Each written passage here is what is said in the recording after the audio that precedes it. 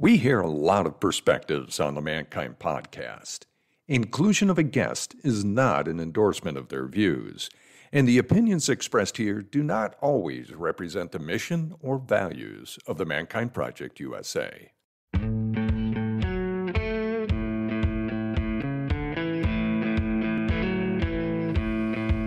Looks like the rain has gone. G'day and welcome to the Mankind Podcast, the show where we break the molds of modern manhood to prove that there's more than just one way to be a man. I'm your host, Brandon Clift, and today's episode with Terry Real is all about intimacy.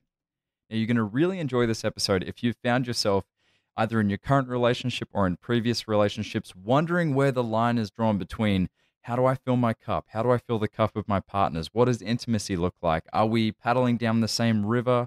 Are we paddling in the same boat? Are we in separate boats? All of these questions that may be alive in you, whether it's in your current relationship or previous ones, may be answered as we spend time with the legend himself, Terry Real. Enjoy.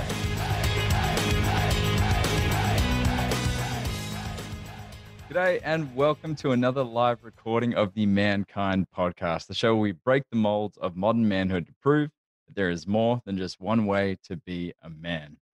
I'm your host, Brandon Clift, and today we are joined by, and Terry, I hope you're fine with me saying this, a legend in the in the men's work and relationship space, Terry Real. Now, Terry founded the Relational Life Institute, RLI, offering workshops for couples, individuals, and parents around the country, along with a professional training program for clinicians wanting to learn his relational life therapy methodology. Now, mate, there is a million things that I would love to spend time with you talking about, but we don't have the time to dive into all of it. So today we're going to be diving into a very important topic, which is intimacy and the importance of it and how it gets confused, right? So for those that aren't privy to your work just yet, mate, take a moment to give us a little insight into your career and your work so far, and we'll dive in.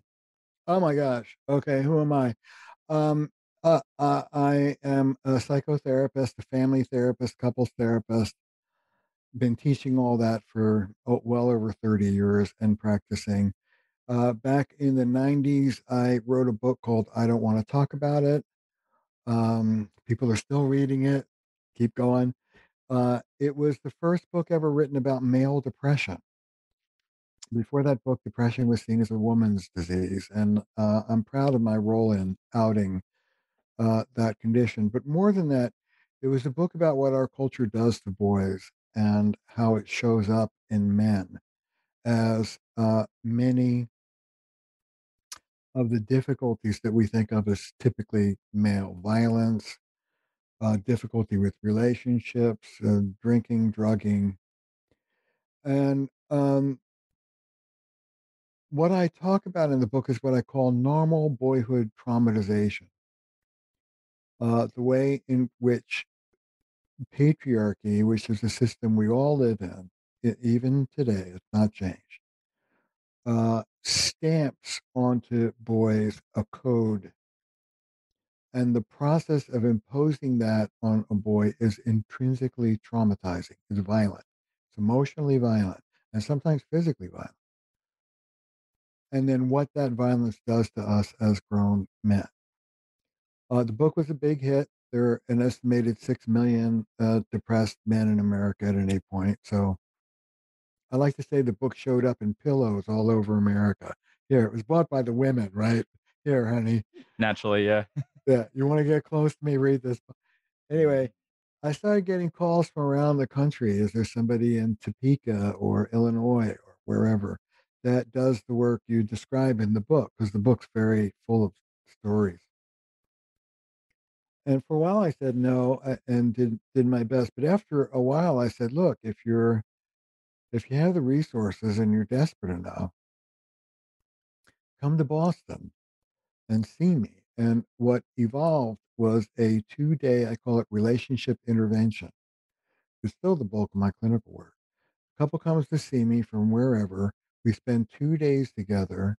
At the end of the 2 days, we decide together that you're on track or getting a divorce. This is the last stop. And I noticed two things. The first is that I had a pretty good batting average, most by far. Most people were talked off the ledge. And two is I broke every rule I'd ever learned in therapy school about how to be a therapist.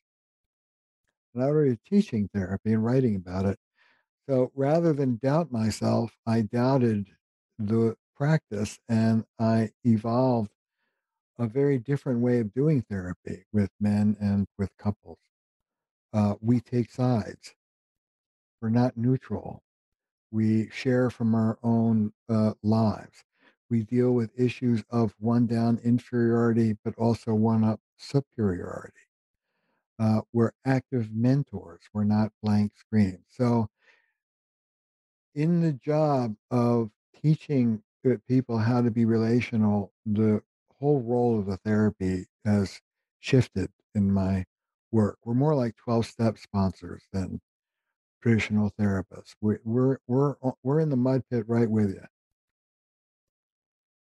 I really appreciate that about you, Terry. I mean, you were one of the first people to normalize the conversation for Yes, men thank you. and depression. So that has left such a ripple effect across the world, and we've seen that change inside the Mankind Project as well. And but not only that, mate, you've got 40 plus years Yeah, of experience working with men and couples as well. And what I want to ask you is, especially as it relates to intimacy, mm, let me shelve that question.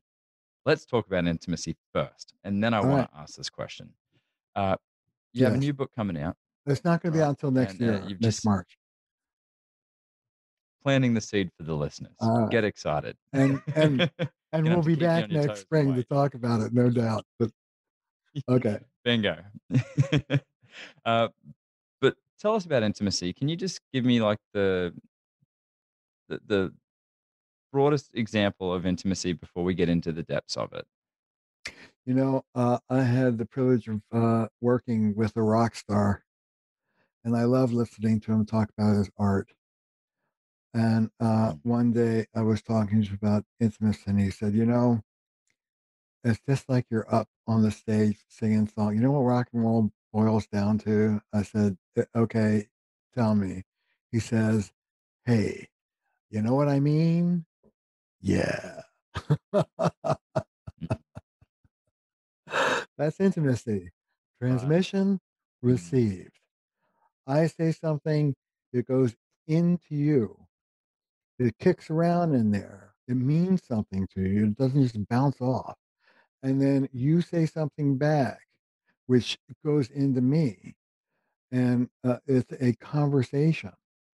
And intimacy can get jammed up in either transmission or reception. So if you go to my website, I have an intimacy quiz you can take. And I basically just look at 5 human dimensions: intellect, emotion, physicality, spirituality, and sexuality. And in your current relationship now, do you feel like you transmit?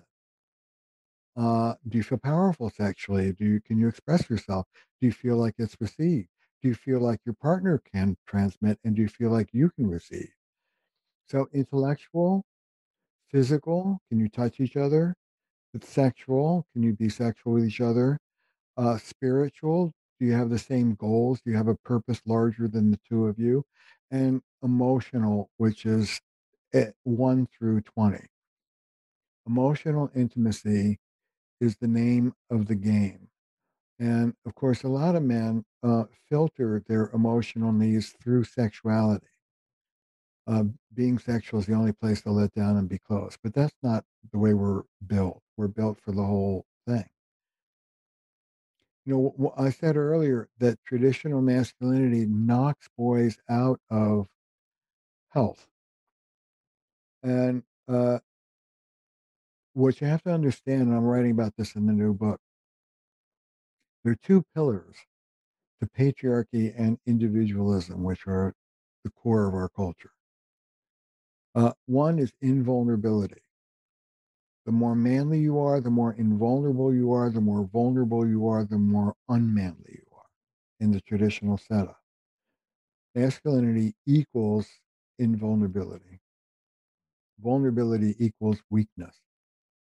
And the second pillar is dominance. God gave Adam dominion over all that walked and crawled and swam on this earth. Really bad idea. Maybe it's a bad translation, but we don't have dominion over nature. We're not on top of nature like God controlling it. We are in nature, whether the nature that we're trying to control is our partners or our kids or our boss or our bodies or our thinking. Don't be so negative. Or. Controlling nature is a delusion and potentially a lethal one. So moving men into intimacy means opening up their hearts to allow for vulnerability and even sharing vulnerability, allowing for vulnerability in others and being compassionate to it. And realizing that you are not in charge of this universe. You're a humble component part. When we think about relationships, I like to say our relationships are like our biosphere. We're not above it, we're in it. It's the air we breathe. And you can pollute your relationship over here by having a temper tantrum, but you'll breathe in that pollution over here by your partner's distance and withdrawal. You're connected. You can't escape the results. You know, the the plastic we're pumping into the ocean is the water that we drink. We're not disconnected from it. We're in it. And when you move from above it and in control of it to in it and having humility, you break the back of traditional masculinity and you open men up to real intimacy. What's it like to hear that? Well, I mean, it's got to be said that that can be scary for a lot of men that have been operating in this model that you've mentioned, right? Those two pillars. Yeah, It's a scary process to let go of that control. yeah. Of course, you never had that control to begin with. An, illu- an uh, illusion. it's like an ostrich sticking his head in the sand, thinking it's safe. It's like I've got control of this. No, you don't. Is what do you think drives that fear for men that causes them to uh, continue to abide by this illusion of being in control and sticking to the traditional male role, let's just say, when it comes to relationships? I tell a story, and I don't want to talk about it. Of my two sons, who are now 30 and 32, but 33. But when they were little, when they were 6 and 3, my older son's always been a jock, and my younger son's always been a spirit. And when my 3-year-old uh, loved to imagine and dress up, he dressed up as all sorts of things. He was a bear, he was Cowboys and Indian. But his favorite dress up was a Barbie, Barbie the Good Witch. And he had like this diaphanous shift, and he had a tiara, and he had a wand, and he'd go around and he'd bless things and transform things and cast spells and do all this stuff. By the way, I love to tell this story. A famous friend of ours who worked on gender issues took it upon herself to call my wife and e- express her concern about Alexander's dress. He's 3, mind you.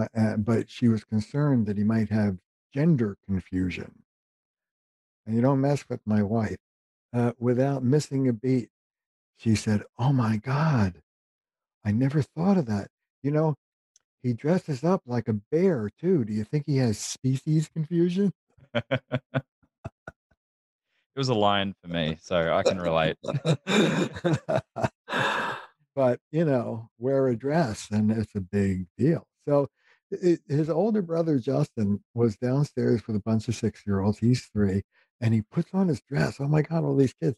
And he runs down. He's like, ta da. And these boys, now these are ultra liberal, Boston, Mass, blue boys. They don't say one mean thing. They just look at him and stare, not one word. And I want to tell you, that was red hot that moment. I turned red. He turned red. He ran upstairs. Absolutely true story. Ran upstairs, took off his dress, the hair on, put himself in the jeans, went downstairs and made some swords and guns with the boys in my workshop. Never touched that dress again. Never. Now, I say this to therapists when I speak around the country. Would that we had as therapists a force so powerful that without a word, in 60 seconds, we could turn somebody's favorite activity to something they never touch for the rest of their lives. What a powerful force for good that would be. But it wasn't for good. It was for the imposition of the rules. And how the rules got imposed was shame. That red hot energy was shame. Who do you think you are? And the way that masculinity is enforced on our playgrounds and in people's houses is through shame and violence. I had a guy his presenting problem was that he masturbated. He was a sex addict and he was an offender. He was a predator. He used to masturbate in public on purpose. And I took him back to his roots. And he remembered being 5 and his stepfather lined up the entire family, like 8 of them, ceremoniously, and had this 5-year-old burn his blanket, his security blanket, because that was for babies. 5. You know, after 50 years of feminism, when a girl steps out of the girly role, she can get some shit for it, but it's reasonably okay in most places. When a boy steps out of the masculine role, the results are violent, immediate, and powerful. Every boy knows that it's dangerous to step out of that role. 3, 4, 5.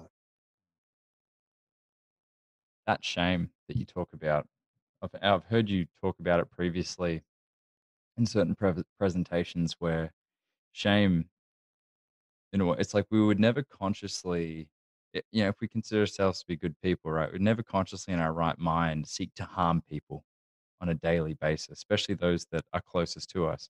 Yet shame, in a way, acts as a way to continually harm ourselves. Yes, we internalize it, don't we? Mm. Yeah. It's very hard for a man in our culture to have healthy self-esteem because our culture doesn't have it. Mm. Healthy self-esteem, which is what I teach people, and it's the core of the work that we do. And I'm sure it is for you too. Healthy self-esteem comes from the inside out. I have worth and I matter, and my essential worth is no better or less than the guy to the left or the right of me. It can't be. It's a God-given fact. I have dignity because I'm a human being on this planet. And my new book is about what I call the great lie of individualism. And the great lie is the delusion that one person could be superior or inferior to another person. Our whole culture runs on that lie. But we know better. Philosophically, we know better. It's the essence of democracy. It's the essence of medical ethics. It's the essence of the law. No man greater or lesser in the eyes of the law. But we don't live like that. And we don't treat ourselves like that. And instead of healthy self esteem, which comes from the inside out, uh, our country runs on 3 forms of unhealthy self esteem. I got this from my mentor, PM Melody, years ago. Uh, Other based esteem, I don't feel good about myself, but you feel good about me, so I feel good. That's a big one for women, but it's also big for men in terms of their careers. I feel loved by my cohort, my group.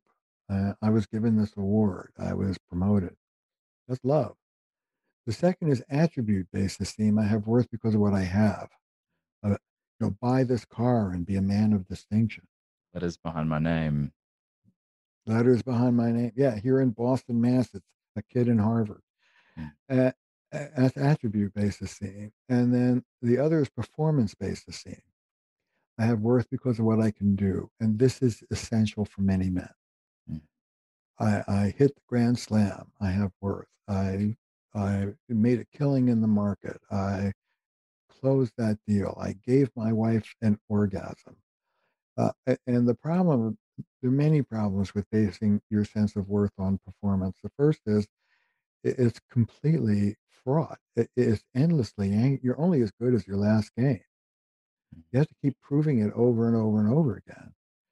And secondly, there's always somebody wanting to eat your lunch, warming up in the bullpen. Mm. And finally, it's a lie. Invulnerability is a lie. We're not invulnerable. We're very vulnerable creatures as human beings. I say to guys, trying to run from your vulnerability is like trying to escape your own rectum. It has a way of following you wherever you go. Same with shadow as well, right? You can't run away from that shadow, and it's always going to be there as a reminder. And that's what I love about one of the big takeaways from working in men's work has been identifying, you know, what you coined as the rectum, I call in the shadow, is that shadow part of me, the part of me that I've hidden, repressed, denied because of various experiences. It's always going to be there. However, same with vulnerability. If I can choose to look at it and become aware of it, I may never be able to get rid of it, but I can at least take some of the power out of it, right? Take its hands off the steering wheel. Now, Terry, we've been talking a lot about the individual, which, a lot of people think intimacy is about relationships with others, but really it starts with the individual, correct? Yes. So let's start, let's dive into like individual intimacy because we've heard the cliche, right? You can't love someone else unless you can love yourself, right? Yes. Um, but there's a lot of truth to that and validity to that, don't you think? Yeah, there is. Here's how I put that. Healthy self-esteem is same as, neither better than nor worse than. I'm here, I'm breathing. What do you want? You're next to me. Let's horse trade. Unhealthy self-esteem can look like one condition that the whole culture has been obsessed with for 50 years: shame, Mm, inferiority, feeling less than, which of course a lot of men feel. The other self-esteem disorder, which therapy has not dealt with hardly at all, is superiority, grandiosity, being better than. And what you find for a lot of men is that while they may be feeling inferior inside, if you run the cameras, they're acting like uh, angry, dominating, entitled, grandiose assholes. mm, And one of the things I teach therapists around the country is you cannot help men if you can't help them move up from the one down of shame and also down from the one up of grandiosity. It has to be both. You cannot love from an inferior position and you cannot love from a superior position. Healthy self esteem and love for another are synonyms because you're neither better nor worse. Uh, my summation phrase, Brandon, is love demands democracy. Even something as individualistic as self esteem turns out to be social. So healthy self esteem means I don't place myself above or below mm, you.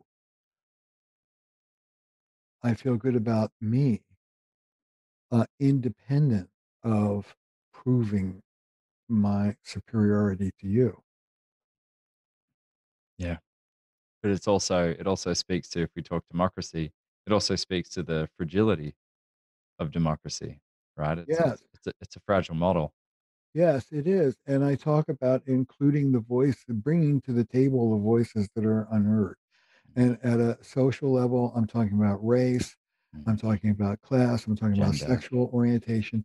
At the individual psychological level, I'm talking about all of those shadows inside of you, Mm. all of those parts of you that you have exiled, orphaned, abandoned. This takes me to so many experiences. I've done a couple new warrior trainings, which for those just coming into the podcast now, is the flagship training, right, for the Mankind Project. It's the rite of passage, many have said, although there are multiple rites of passages, you could say, within the organization. But I see a lot of men on a weekend claim something that they haven't touched in a long time, or Mm, reclaim something that they mm, lost, like if their blanket was burnt when they were 5. mm. And then it's like you're on the weekend. We've all had that seminar experience where it's like, hoorah, jump in the air, let's go, we're empowered. And then come Tuesday, by the time they've gone home to their families, it's like, cool, take out the trash. Well, it's a funny thing. If you go to YouTube, if you type in my name in YouTube, I gave a talk for Robert Bly and the Men's Minnesota Conference years back. Mm, And this is what I said. I said, it's fantastic for us to meet together as a group mm, and support each other and be out here in the woods and open up our hearts. But come Monday morning, we have to bring it to our families. We can't just leave it here in the woods. And that was the essence of my message to the guys. it's the integration, right? It's like, we've given you some tools. Now use them. You've said, though, in some of your talks, and I love that you say this, is that, you know, a lot of workshops give people tools, and but what you do is you you speak to the level where people aren't willing to use the tools. They might have all the theoretical understandings of, if I'm being a little boy right now, if I'm throwing, if I'm a high chair tyrant as a 28-year-old male, am I doing that? There are those moments where I'm being a high chair tyrant. I've essentially gone back to 5 years old, and that's what I love about the Mankind Project, right? We try and hit impact that level where it's like, even in the unconscious, Hmm. there is something that has been integrated into life Hmm. that we can make different decisions, right? Different choices. That is the beauty right there. I have a friend and colleague, Thomas Ubel. He's a German mystic who lives in Israel now, and he has a million phrases, and one of them I love: "To observe is to have choice. Mm. To observe is to have choice." And the new book starts with a chapter called "The Two U's," and when you are in the Brandon I'm talking to you right now, how old are you? 28. 28-year-old Brandon is in the here and now, in the present. If we were intimate friends and I hurt your feelings, or if we were partners and you came home and the house was a mess or whatever, and you got triggered, the adult, I call it wise adult part of you, prefrontal cortex, the most developed part of the brain, shuts down, and the limbic system, the Mm. emotional part of the brain, fires up. I call that the adaptive child part of you, well, and wounded child parts of you. They're less mature parts of you, and you're trauma triggered. And what trauma trigger means is not that you're remembering it. You're not 28-year-old Brandon remembering when you were 5 talking to, I'm going to make it up, your critical father. Okay. Uh, you are that 5-year-old, and your partner is that critical father, and you're as helpless, and you're flooded with all the feelings of that 5-year-old, and left to your own resources, you're going to act like that 5-year-old. You're going to do what he did. You're going to fight or withdraw or do whatever you learned to do back then. The art of what I call relational recovery, of reclaiming our maturity, is not getting rid of that 5-year-old. Mm, It's not tightly controlling it or being harsh with it. You don't meet harshness with harsh. mm, You meet harshness with firm love. But what it is bringing this adult part of you into relationship with mm, that overwhelmed 5-year-old, putting your arms around him, listening to him, mm, being compassionate to him, and as you said, take his sticky hands off the steering wheel. mm, When my wife Belinda are having a fight, and she comes at me with anger, we're both fighters. She comes at me with anger. I take little Terry. I've got about an 8-year-old composite, and I put him behind me. I teach this to the men I work with, and I make a deal with them. I say to him, look, you stay back there. I will protect you from whatever Belinda's throwing at us. mm. Between her and you is me, my big body, my strong back. Nothing's going to get through to you. Uh, your part of the deal, little Terry, is you let me deal with Belinda. Don't you try and deal with her. Yeah, that's And that's the work. First, mm, we must befriend our own vulnerabilities and we must deal with the ways we learn to adapt, often not very functional ways of adapting. yeah. It's funny how that s- sometimes that self-esteem gets a bit low for me because I've been in work for in men's work for 5 years now, and oh my gosh, oh, that's a lifetime, right? That's a lifetime of work, 5 years. But there's been a big journey, and when I haven't geared myself or prepared myself to have that conversation with little Brandon, sometimes I find myself just kicking myself, going, "Come on, mate, you know better than this." After the fact. So for those of us who may not have the insights in the moment to go, "Okay, little Brandon, let's go back here." Um, what do you say to that? What do you say to those men? That is it just a matter of practice? Is it just a Listen, matter of listen, I'll tell you one thing.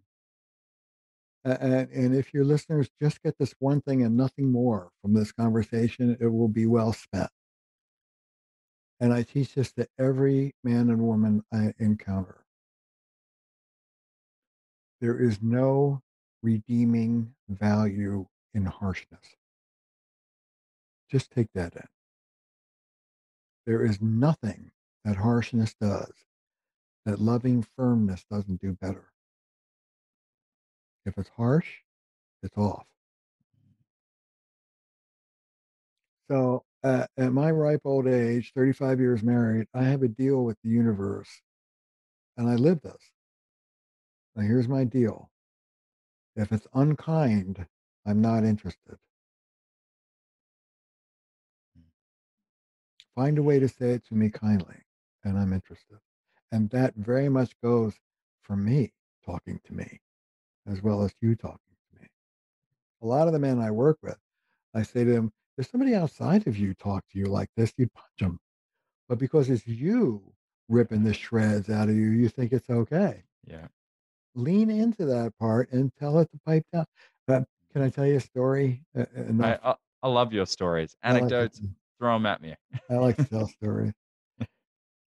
So I was on a plane. I just given a big talk to a few hundred therapists, and I was signing books. And one of the people responsible was, Terry, you're going to be late for your plane. Oh my God. Okay. I get on the plane. I kick my shoes off. It was a great day. I'm feeling great. And then I feel this cold wetness on my shirt. You know the story already? I don't know if you know it. Uh, I, Lips are and, sealed. Keep going. uh, oh yeah. And I looked down and I had been signing the books with a Sharpie. And I put it in my breast pocket of my shirt without a cover. And my whole shirt was full of black, permanent ink and ruin. And it was an expensive shirt too. Now I've struggled with depression. That's why I wrote the book. I've got ADD. I'm always bumping things, losing things, breaking things, and giving myself a hard time. So I started giving myself a hard time. You can't believe it. You could never. You're always doing this. You can't. I can't trust you. And in a former day, that hard time could have parlayed into a 5-day depression. All depression is beating yourself up endlessly. So on this day, after 30 plus years of recovery, I leaned into that immature boy in me, just a little boy. Mm. And I said, hey, look, the same brain that ruined the shirt is the brain that wrote the books that were being autographed. So why don't you cut me some slack? Mm. And he did. And what would have been a 5-day bloodbath was over in 10 minutes. Wow.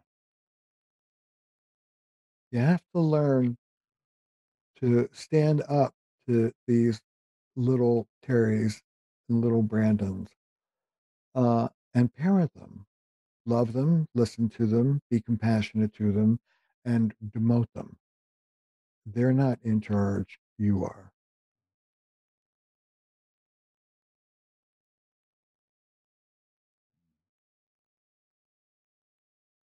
Part of the story you left out, mate, is that it was your Oprah shirt.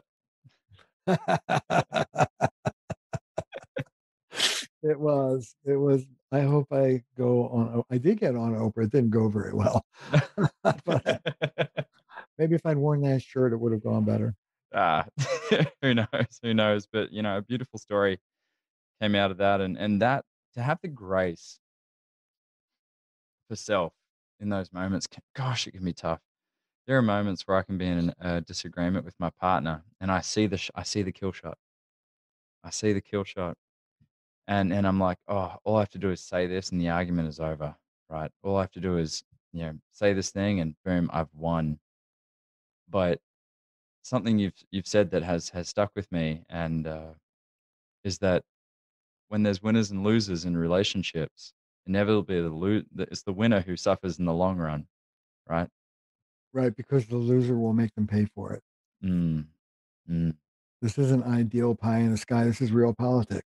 You think you can win and bully your way through to your partner losing because you think of yourself as outside the relationship, but you're in it. You make them feel like shit. And guess what happens to you a week later or 2 weeks later? yeah, who knows? Who knows? But shout out to David Dieter for for in his book Way the Superior Man. In that, when I see those kill shots, I do the hardest thing, like the most difficult thing I can do in that moment, when all I want to do is let wrath out, is I go over and I just like wrestle her into a hug. And she's like, get off me. But usually there's a giggle and a laugh, and of course if she wants the space and the boundaries, I'll respect that. But inevitably that works out to be better than taking that kill shot, right? Listen, And it was a victory for me. It felt it like, is a victory for you because what the yeah. fuck is the kill shot for?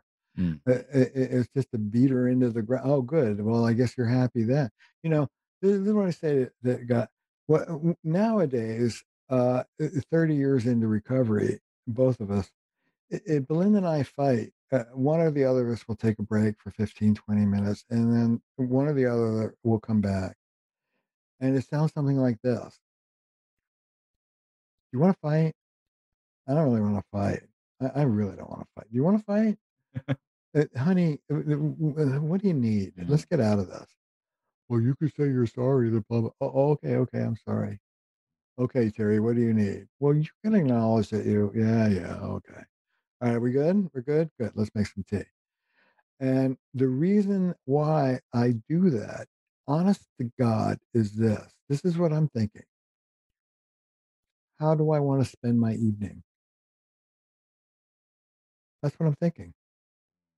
How do I want to spend my evening? Do I want to spend my evening beating this woman into the ground and proving that I'm right? Or can we end the fight in 10 minutes, have a nice meal, and go watch a show on TV? yeah. And likely forget why the argument was happening, or what it was over, or what led up to it. Yeah, it's what I call keeping your eyes on the prize. Mm, In the New Rules of Marriage, my book on couples, I talk about 5 losing strategies that the adaptive child will always take, some combination. And people listening can jot down their particular combination of losing strategies. They are proving that you're right. Good luck with that. Controlling your partner. Good luck with that. Ventilating. Let me tell you just how miserable I am. Retaliating. Let me hurt you the way you hurt me. And withdrawing. I've had enough of this shit. I'm shutting down. Any of those five moves will never get you more of what you want. I talk to people about what I call remembering love. When you're in the heat of the moment with your partner and they're the enemy and it's a win lose game,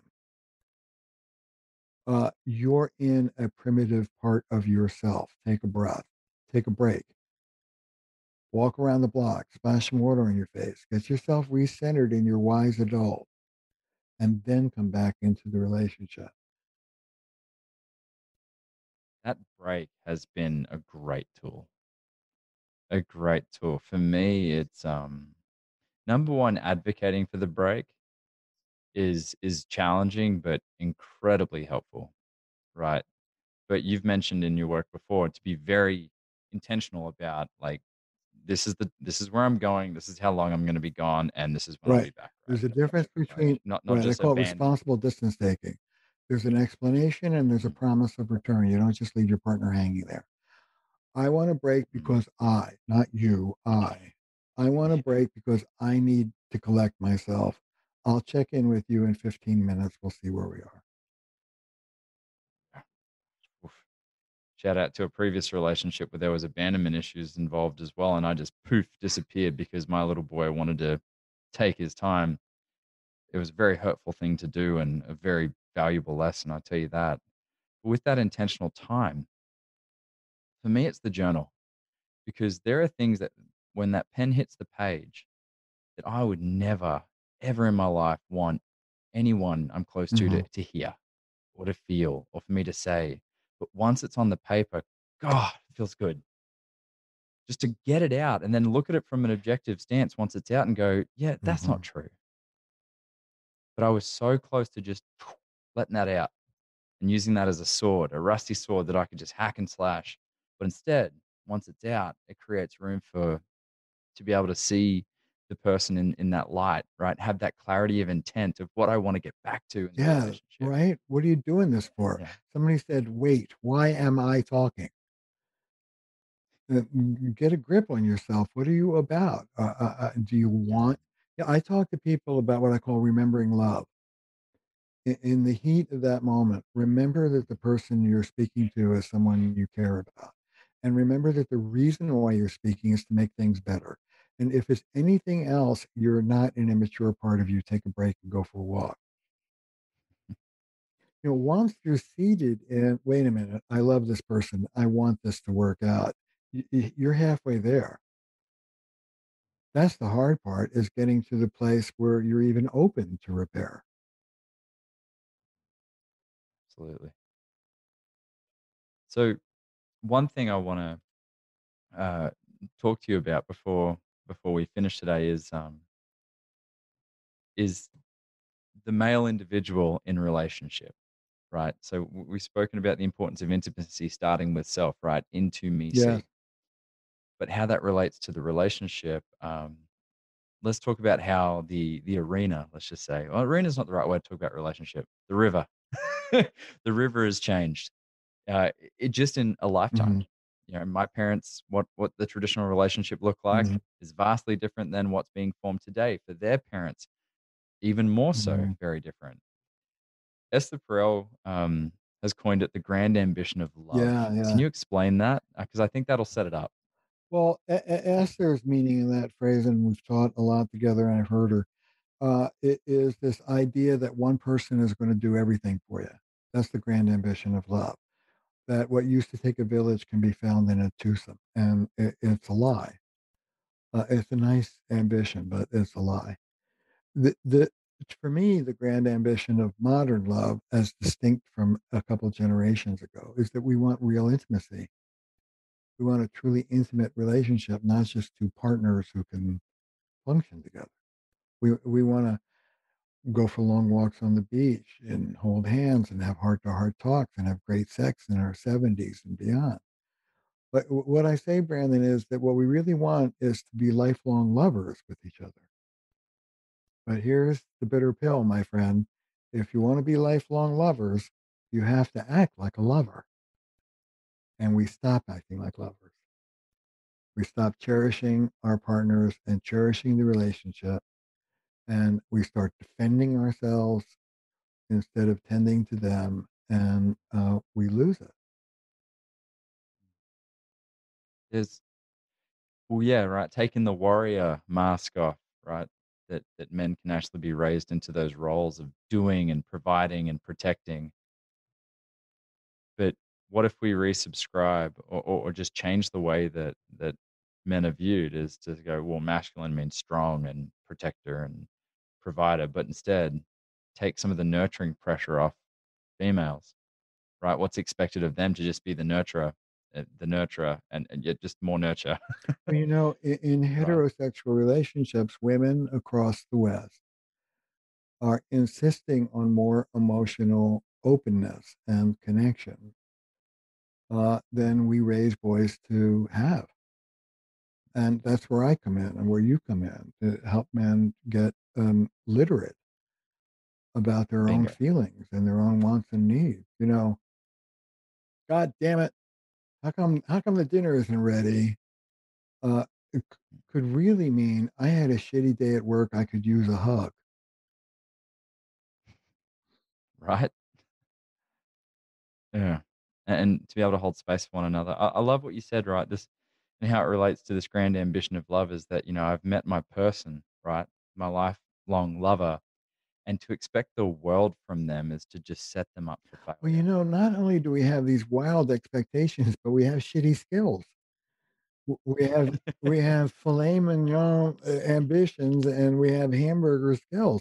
But this is not a relationship cherishing culture. It's a patriarchal culture, Mhm. and we don't teach our sons and daughters relationship skills. I would like basic relationship skills taught in elementary school and junior high and high. Mhm. Uh, it's just like brushing your and flossing your teeth. How to have a good fight, how to make up, how to stand up for yourself, and cherish your partner in the same breath. Our culture doesn't teach people how to do these things, so It you doesn't. have to learn. Yeah, right. It doesn't teach at all because of this rugged individualism that has been the operating model for so long. It's just figure it out on your own. Take it into your cave, and when you have the answer, bring it out.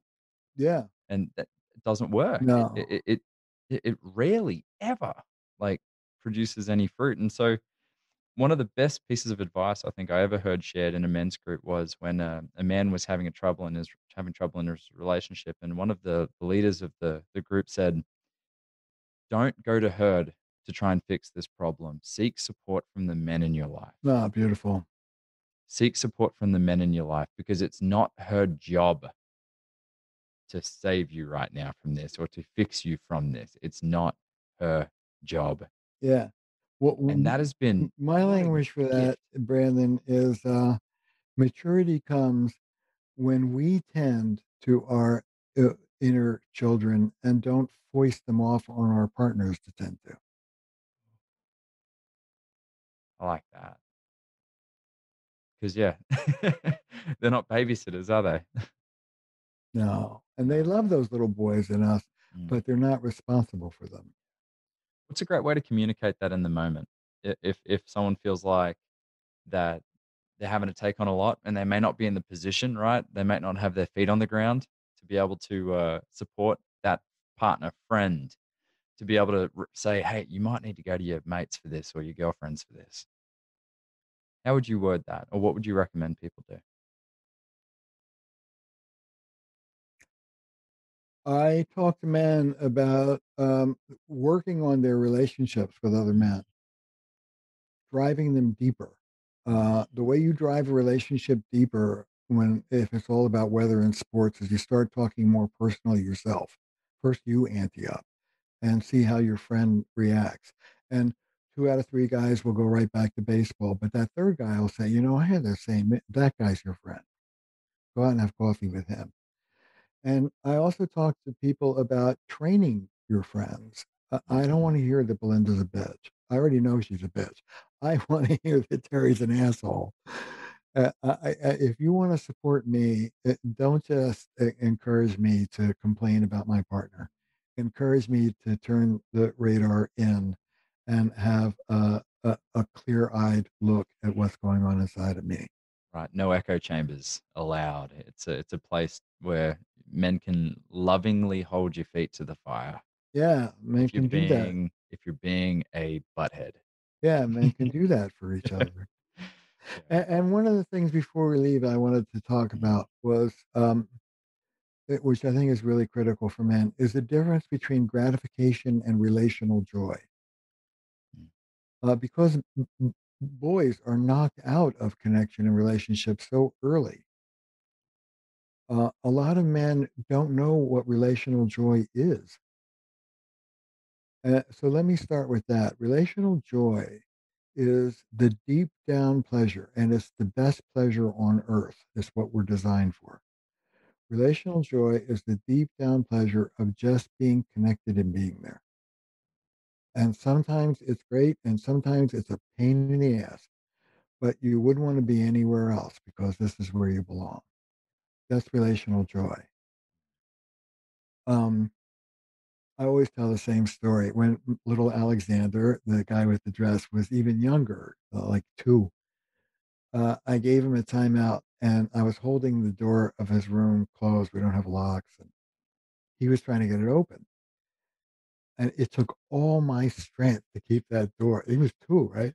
But I mean, like, yeah, the house was shaking. And even though there was a part of me that wanted to just throw him through the window, there was another part of me was like, you mighty little spirit, you are really something. And I Mhm. hated him. But my hatred had nothing to Mhm. do with my deeper sense of love and joy. That's relational joy. And when men don't have that, when men don't have the joy of being connected, they self medicate with gratification, with pleasure. Yep. The ejaculation to the pornography. That's right. Or the Yeah. drink, or the pot, or the flirting, Mhm. or the workaholism. Numbing in a sense, right? Numbing, giving yourself the boost of short term pleasure, which has its Mhm. place, but you're a sieve because what you're trying to lift up from is your own poor relationship with yourself and your poor Mhm. relationship with the people around you. And you will never be happy until you learn to move from gratification to connection and joy. Beautiful. Beautiful, Terry. Well, mate, there are so many pearls and gems that have come out of this time with you, mate. I sincerely hope it isn't the last time. I mean, you said it yourself when the book comes out, I'll be you back. you and me gonna have another chat. We're tight. Well, mate, one last thing. You know, you've got 40 plus years of experience in men's work, and you really show that beautifully in the documentary Beyond Men and Masculinities. You know, we had director Alex Gabby on the show previously on episode 13 to talk about it, and there's a It's a screen. beautiful film. Beautiful Oh, film. he did a really beautiful job of painting a great bird's eye view, right, and not avoiding any conversation topics, which I thought was fantastic. And you do some beautiful facilitation for some men going through some experiences in their lives. And that there's another screening for this film, right? May 6th, coming Right. up. It's you and Dr. Judy Chu, who I absolutely adore. She's been on the show as well. She is amazing. Her research is so important to this work. That's coming up. What are you most excited about this event? About the documentary? Well, the documentary and the event on the 6th. Oh, well, it'll be a great joy to be with Judy. When I say boys, stop being expressive at three. That's Judy too. I'm quoting. Bingo. She's been at this game for a long time now and a Mhm. great contributor. So it'll be great fun to be with her and fun to be reunited with Alex. That was a very intense weekend we had with the six men, and uh, nobody knew how it was going to go, and It was beautiful. It was a very beautiful thing.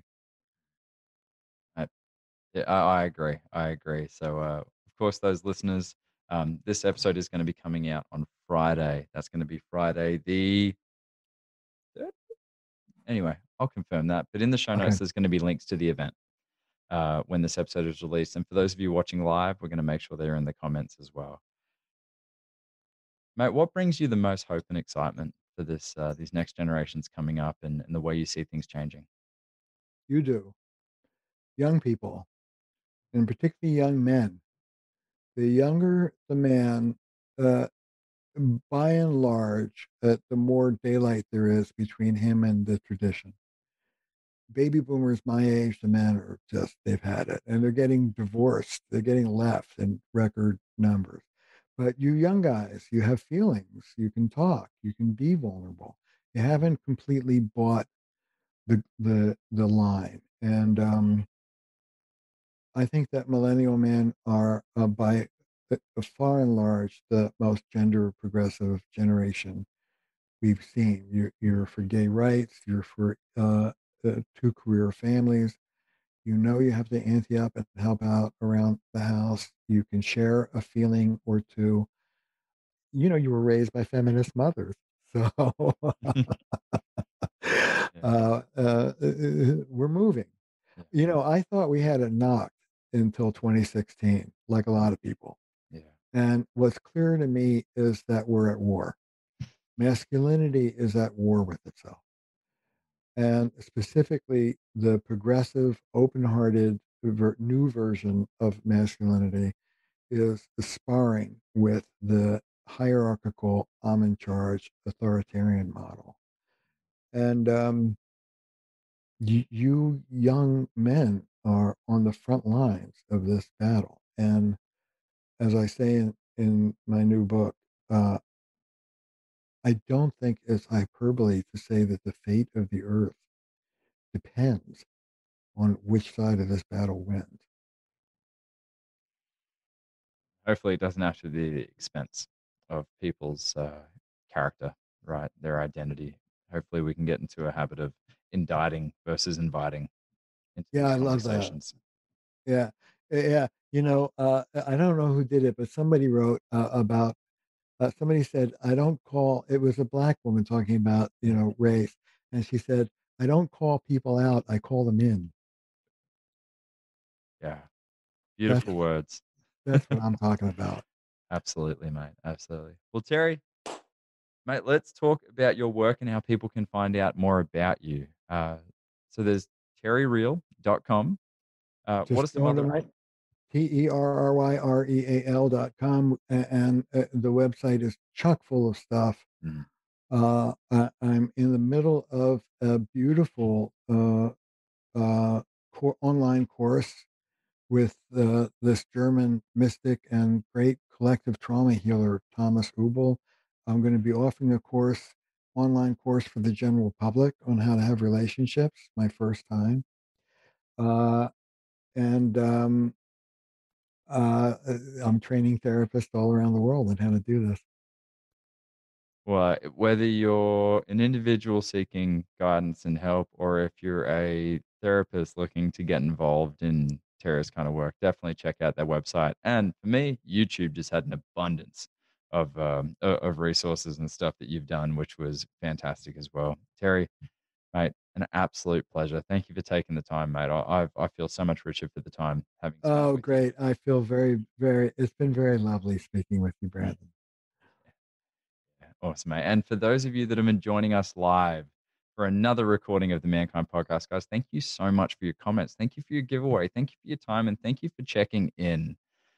You know, there are those that are willing to just sit on the sidelines, right? And just watch the world go the way it is. But those who are willing to contribute to the conversation, regardless of which side or wherever you stand, you're a part of it. You're in it. You're willing to get your hands muddy and bloody. And that is what is going to change or create change in this world. So thank you to all of you for joining us for another episode of the Mankind Podcast, the show where we break the molds of modern manhood to prove that there is more than just one way to be a man. And I think we've done that today, Terry. I think we've done great, Brandon. It's been beautiful. And I've loved this sort of cross-generational vibe too, you know? Mate, you know what? Respect to age, but mate, this is like just chatting to one of my best mates. Good. We're just shooting the breeze, mate. Good. Too natural, too much fun. So.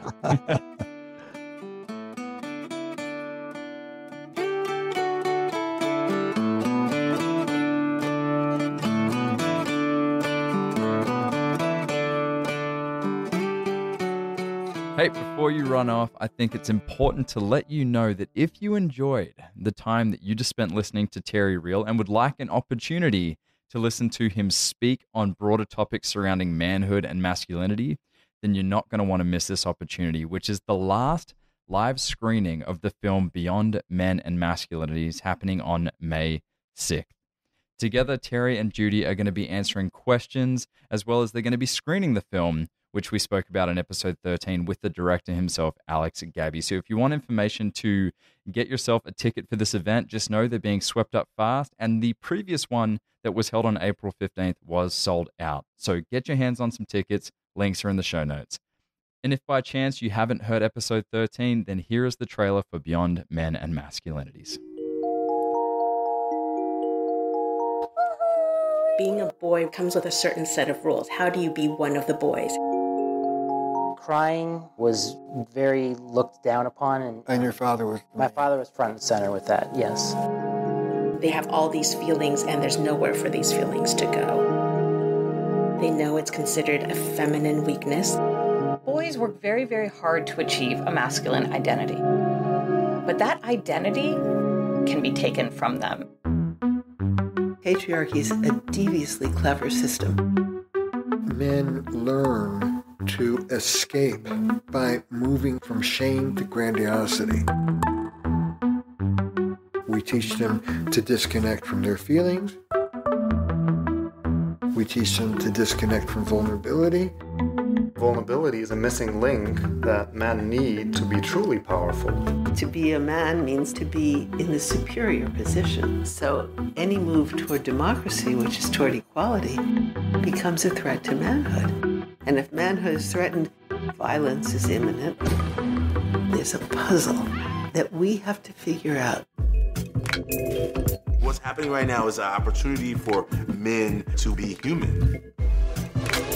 To be completely trusted and vulnerable and not be judged is what helps me to becoming this new human being. Kindness and caring and loving. And how about those be alpha traits? We're trying to figure out how to be fully ourselves and fully connected at the same time. It's the only thing that will really make us happy. We're really disrupting some core foundational elements upon which our society is built. And that feels dangerous.